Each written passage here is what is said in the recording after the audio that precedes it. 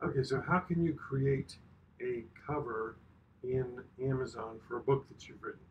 This is more difficult than it sounds.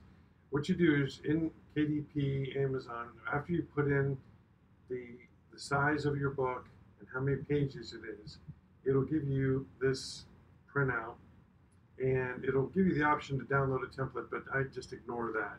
What you want to know is the full cover width and height. In this case, 888 and 711.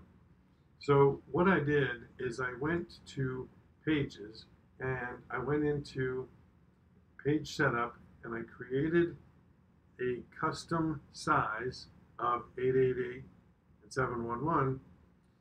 And then I have, so here's the document that's 888711.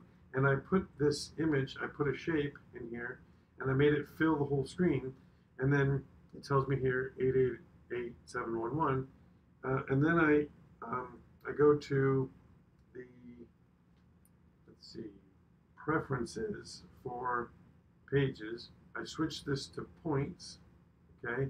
And then when I click this shape, and it tells me 640 by 512.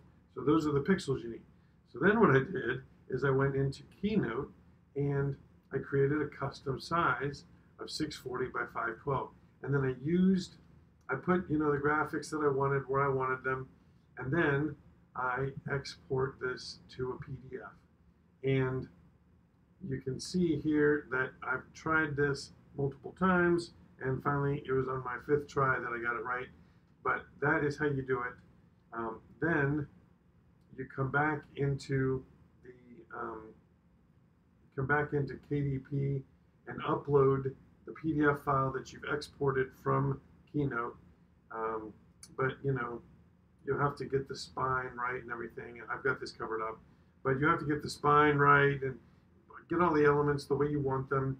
You can put text in here, and you can shape it and size it however you want. But that is how I've created a cover for my book in Kindle Direct Publishing, and I hope that's helpful.